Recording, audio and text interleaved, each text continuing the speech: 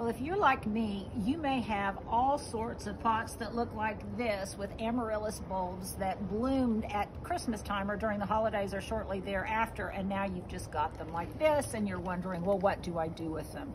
Well, this may be the most successful way that I've gotten them to rebloom. I just put them all in a large container, which I then grow over during the summer. I feed them so they'll put out lots of beautiful foliage, and I use it as just a container plant in the summer. Then this last year, when it was time for them to start dying down and for me to quit watering them, which for me was about August, I just put them inside. Now, they wouldn't reliably rebloom around the holidays, but when I brought them outside this year, oh my gosh, look at what they did. Count them, 9 gorgeous blooms.